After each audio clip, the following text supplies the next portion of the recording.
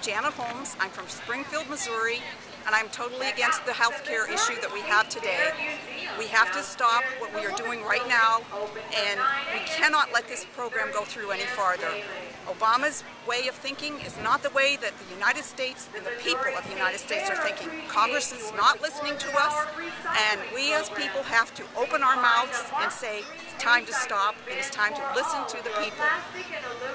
Senator McCaskill here from Missouri had a town hall recently. Did you see that, and what were your thoughts on it? I wasn't at the town hall meeting, but I did see some of it on television.